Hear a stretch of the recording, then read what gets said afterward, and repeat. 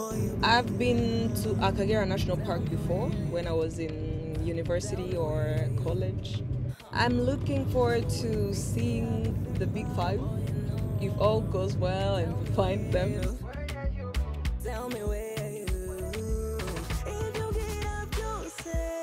I can't believe my eyes. I've only been watching it in movies and on TV. This is live, so peaceful. That one looked like the villain in Simba. Something I've seen about these animals is that they're united. As people could also be as united as them. Actually, they look so much better when they're together. That has inspired me a lot. So I feel like I'm gonna start practicing that in my normal life, moving with others. Yeah.